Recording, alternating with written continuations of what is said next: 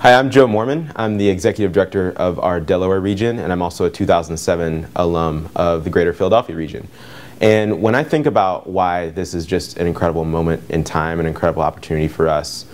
in this work, I actually think about my own experience in the classroom and what I learned about what is possible for kids growing up in low-income communities. And in looking around me at my school and looking at what's happening in some of our regions right now, and in individual classrooms and in schools and even at the system level in some cases, I just believe at my core that this is a solvable problem because we're seeing it actually in action right now. And so looking at why this is a moment of opportunity, I just think we need more incredible leaders to get involved in this work, to be great teachers, to be leaders in our communities. And this, right now is an opportunity for you to get involved and to be a leader, to get into a career in which you're going to be able to have just an incredible impact on communities, on our country, on the future and the opportunity for kids